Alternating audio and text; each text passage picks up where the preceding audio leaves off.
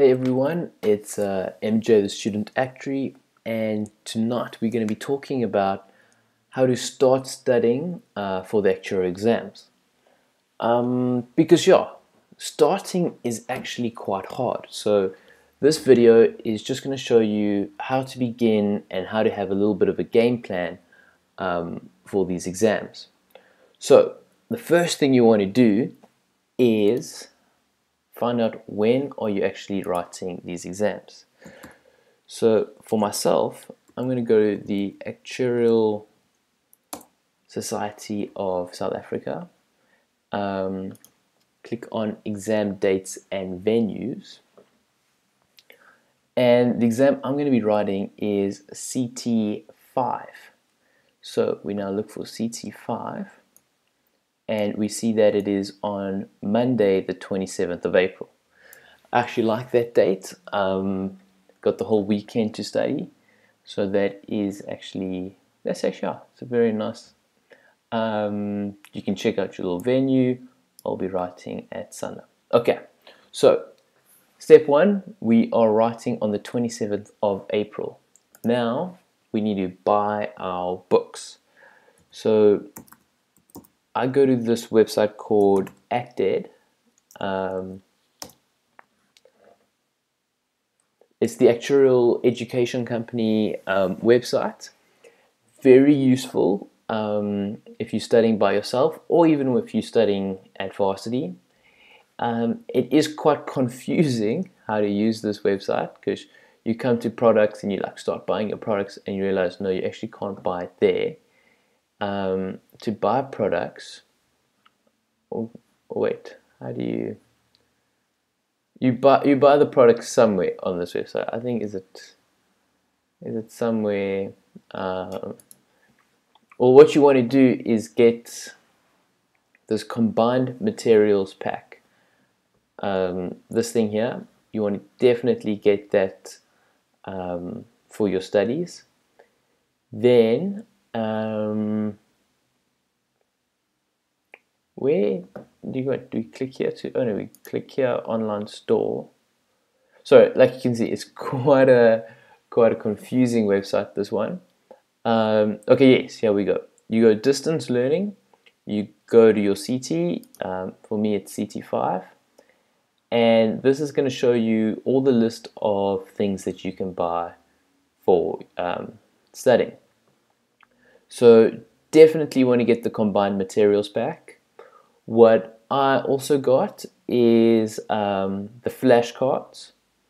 That's actually all I have got for this exam.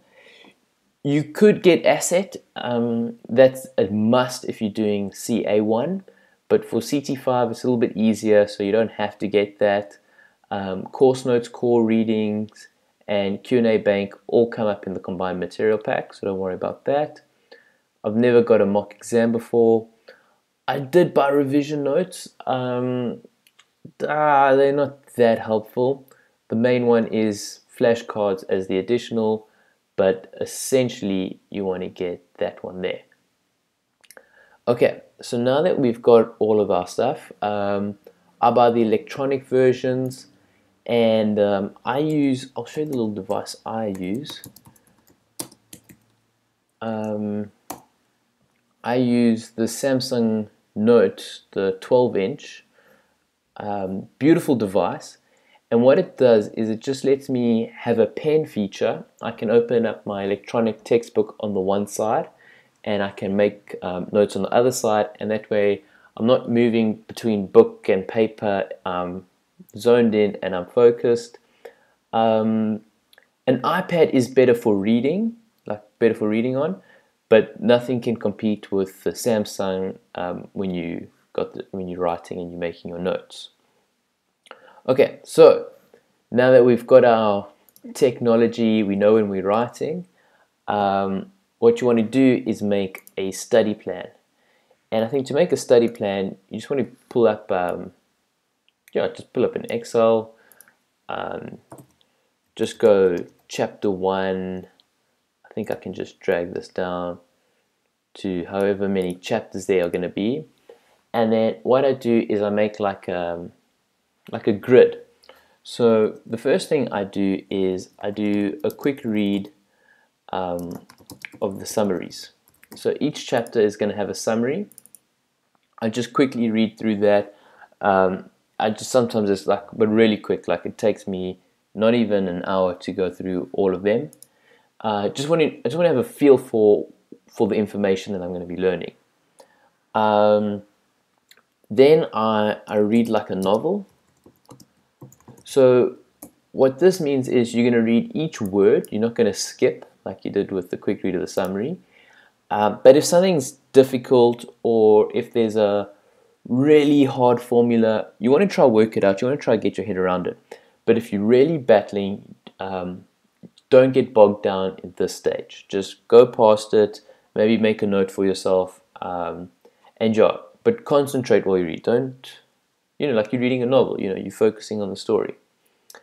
Then what you want to do is pull out your flashcards. Or how I do it is, I bring the flashcards and I do my semantic studying. So the flashcards highlight what the main ideas are. And then what I like to do as a bit of an active study is I try to link up the ideas. You'll remember I made this little video the other day, semantic studying. There it is. Go check it out. If you want to know more about what I mean by semantic studying. Then what I do is I do the questions in the core reading. Once I've done that, I then do the questions at the end. They're a little bit harder. They're a little bit more like the exam questions. So yeah, you want to do those. I then read everything again, but this time I'm reading it more philosophically.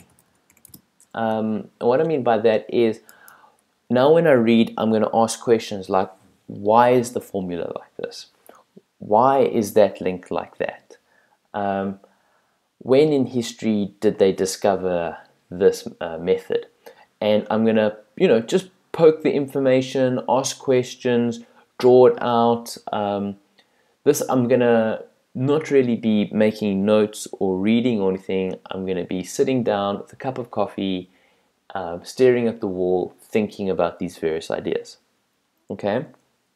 Budget to have a lot of time for this. It is fun, and yeah, it will benefit you. Then what I do is I finalize my notes. I might even take them from my Samsung and send them to my phone. So I've got my notes on my phone so I can revise whenever.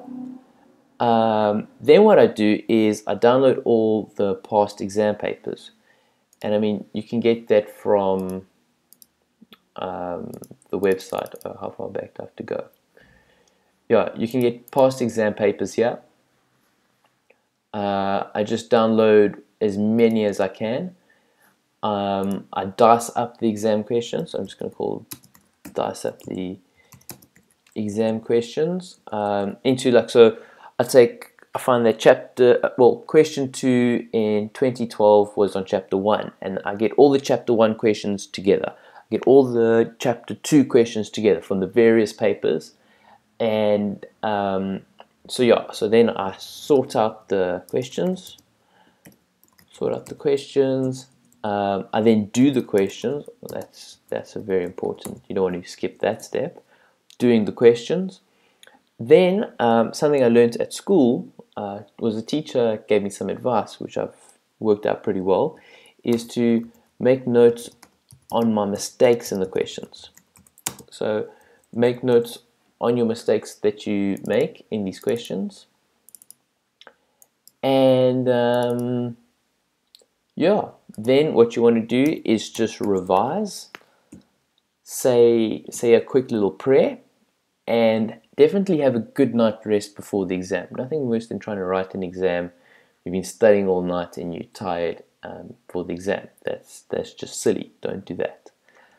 So yeah, now today's date is, what is today? Today is the 18th of January, and our exam is on the 27th of April. So I initially wanted to start at the beginning of this year, but you can see stuff got in the way. So I'm going to be starting now, and just the days between that, I'm going to build up this study plan.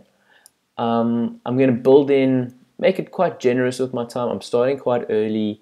I don't want to get stressed out for the end of the exam. I want to have enough time to revise. I want to have enough time to read philosophically. But this is something that must be done before I write the exam. Otherwise, my chances of passing it are going to be quite slim. But yeah, that's your game plan. Let me get that little turtle thing back up here. So yeah, that's your game plan. Yeah, cut back on your social life and study like a rock star. Thanks for watching this video, guys, and best of luck for the exams.